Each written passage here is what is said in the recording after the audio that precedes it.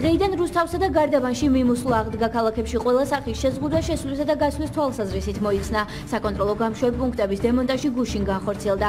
სამუშაოებში რუსთავ სერვის ცენტრის თანამშრომლები იყვნენ ჩართულები. გაუქმდა ქალაქის 4-ვე საკონტროლო გამშვები პუნქტი. ამასთან შეზღუდვებით 18 მაისიდან სრულად მოიხსნება მკაცრ საგარანტინო ზონად გამოცხადებულ მარნეულში. შეგახსენებთ, გადაადგილებაზე შეზღუდვები თბილისში 11 მაისიდან მოიხსნა, 5 მაისიდან უკვე მოიხსნა შეზღუდვა ქუთაისსა და ბათუმში. 4 დიდი ქალაქი საქართველოს მთავრობის გადაწყვეტილებით 15 აპრილს კორინავირუსის გავრცელების პრევენციის მიზნით ჩაიგდა.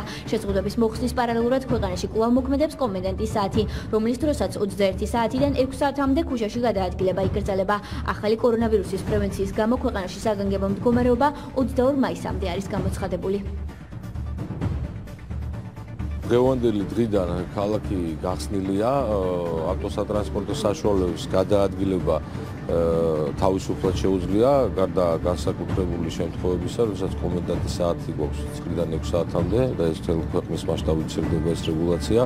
რაც შეეხება რეალობას, სტაბილური სიტუაცია გვაქვს ქალაქში, კონტროლირებადი, ესე ვთქვათ, და ალბათ ყველაფერი მაინც დამოკიდებულია მოსახლეობის მიდგომაზე, იმ როგორ დაიცავენ ამ წესებს, რეგულაციებს, საერთაშორისო ჯანდაცვის ორგანიზაციის რეკომენდაციებს და მე დიდი იმედი მაქვს, რომ რუსთავის მოსახლეობა ამას შეძლებს.